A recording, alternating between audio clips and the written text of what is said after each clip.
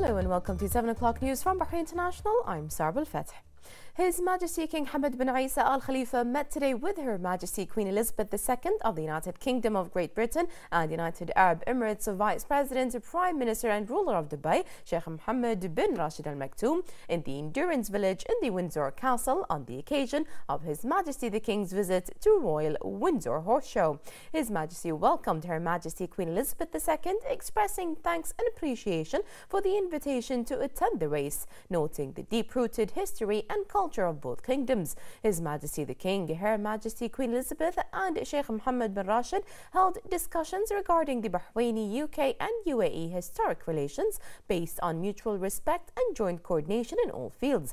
They also discussed the importance of these shows in spreading these sports in local and international circles.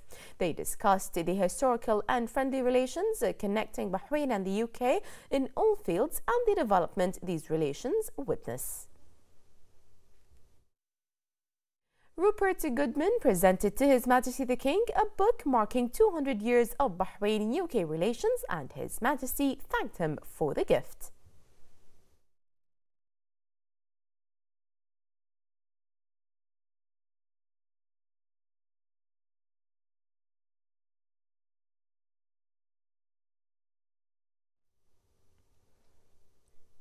His Majesty the King and Her Majesty Queen Elizabeth II witnessed a part of the 120-kilometre international equestrian race in which a number of riders from Bahrain took part, led by the representative of His Majesty the King for Charity Work and Youth Affairs, Chairman of the Supreme Council for Youth and Sports and President of Bahrain Olympic Committee and leader of the Royal Equestrian and Endurance Team, His Highness Sheikh Nasser bin Hamad Al Khalifa. Riders from the UAE, Gulf countries and Europe also took part in the race. After that, His Majesty the King bid Her Majesty Queen Elizabeth II farewell.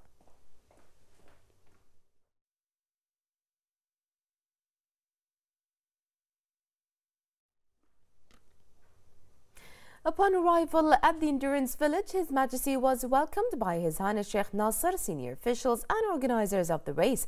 His Highness Sheikh Nasser briefed His Majesty about the phases of the race and the participating riders.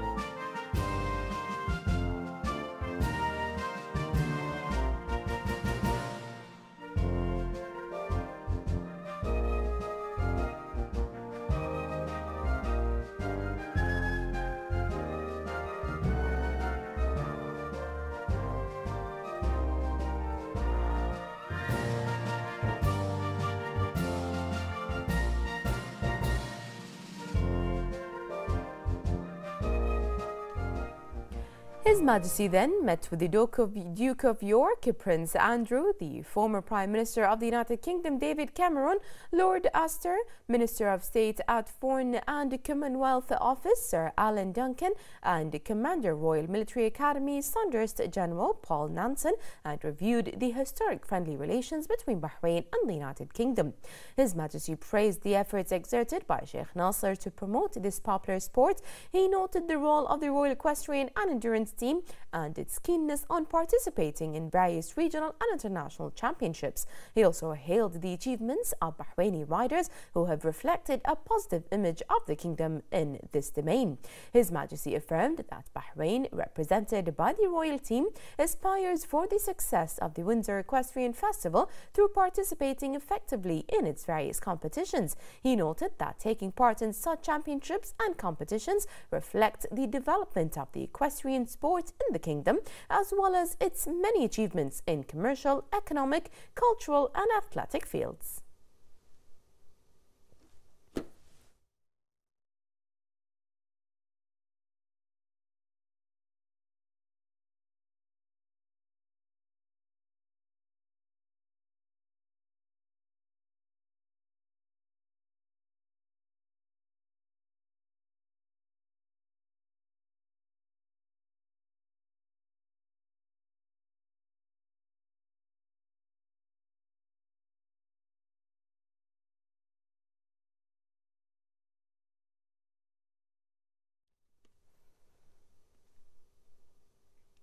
Representative of His Majesty the King for Charity Work and Youth Affairs, Chairman of the Supreme Council for Youth and Sports, and President of Bahrain Olympic Committee and Captain of Bahrain Royal Endurance Team, His Highness Sheikh Nasser bin Hamad Al Khalifa, praised the support of His Majesty King Hamad bin Isa Al Khalifa to the Bahraini riders participating at the Royal Windsor Endurance Race.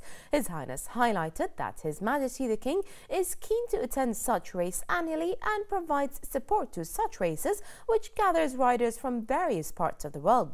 Sheikh Nasser added that the presence of His Majesty the King and his follow-up on the race provided a boost for the riders to provide their best and compete for best results.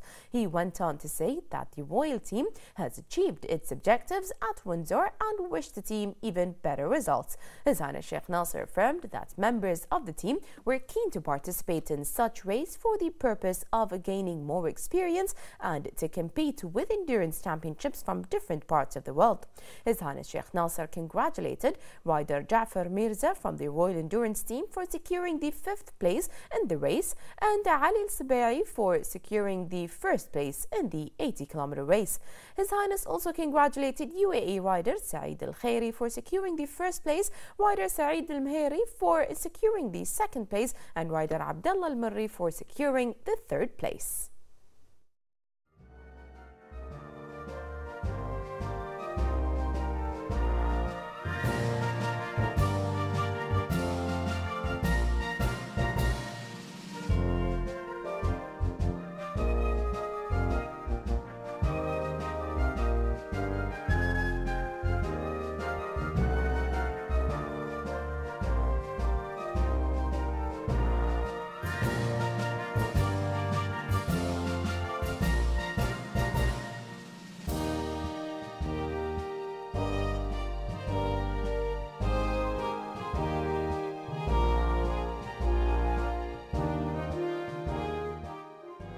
The Ministry of Housing participated in the 26th session of the United Nations Human Settlements Programme meeting, which was held in the Kenyan capital Nairobi. The ministry affirmed that the housing strategy discussed in the meeting is in line with Bahrain's 2030 vision, as it contributes to raising the living standards of citizens by continuing to provide and improve housing services.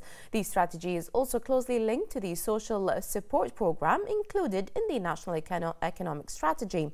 The ministry noted the importance of the delegation's participation in the meeting in view of the ministry's current review of its housing policy in line with Bahrain's economic vision of 2030, particularly with regard to exploring opportunities for long-term sustainability of the housing sector. Under the patronage of the Chief Executive Officer of Bahrain Tourism and Exhibitions Authority, Sheikh Khalid bin Ahmed Al Khalifa, Bahrain is hosting the 46th SKAL Asian Area Congress at the Gulf Hotel from the 11th to the 15th of May 2017. The SKAL organization, a professional body headquartered in Spain, consists of senior members and experts in the tourism, travel and hospitality industry within its club in Bahrain, as well as international counterparts. The Congress was attended by the President of SKAL International, Mr. David Fisher, and the President of Asian Area, Mr. Robertson.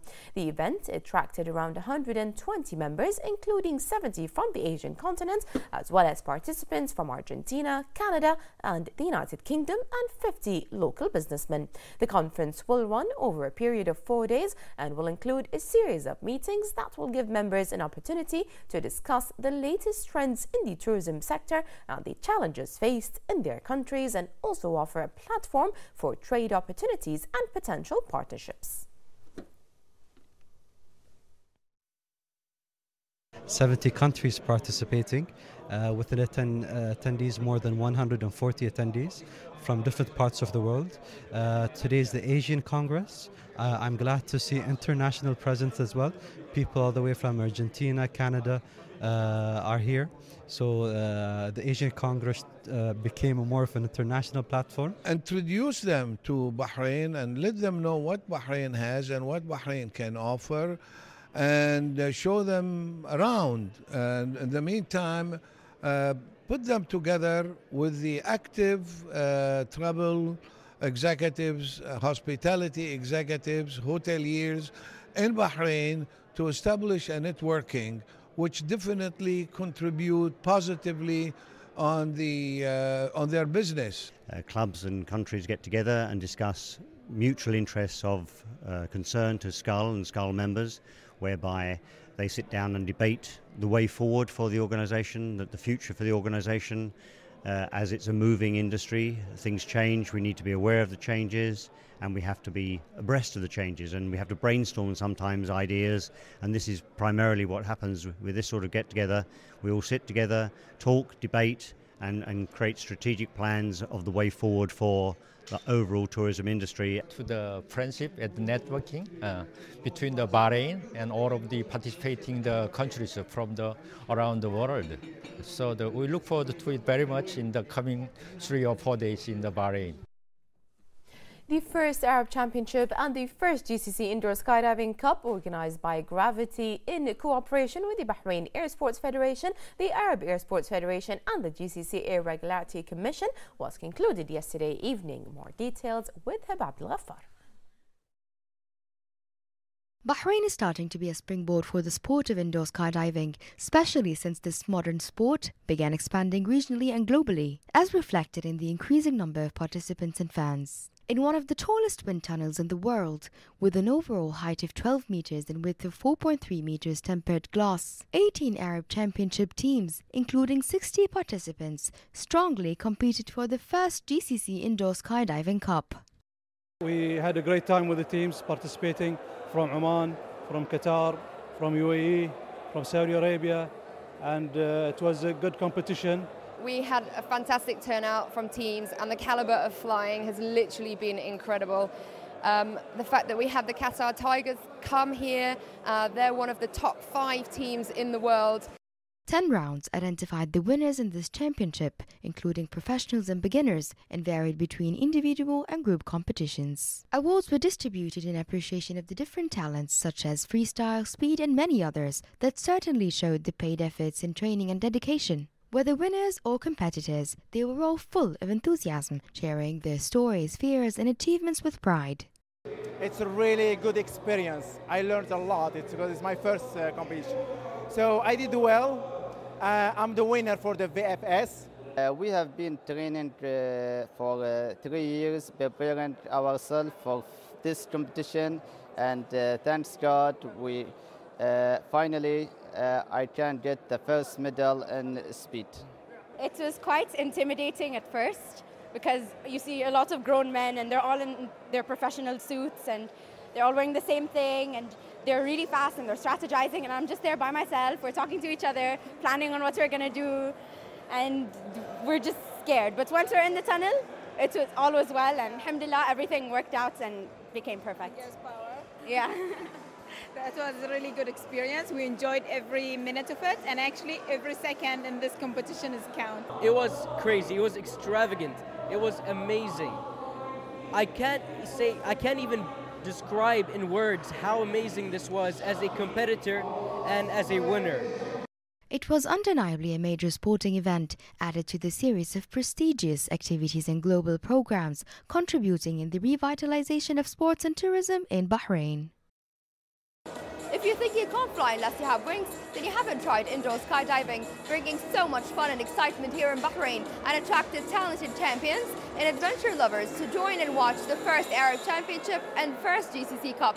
Reporting for Bahrain International, I'm Habab Al-Ghaffar.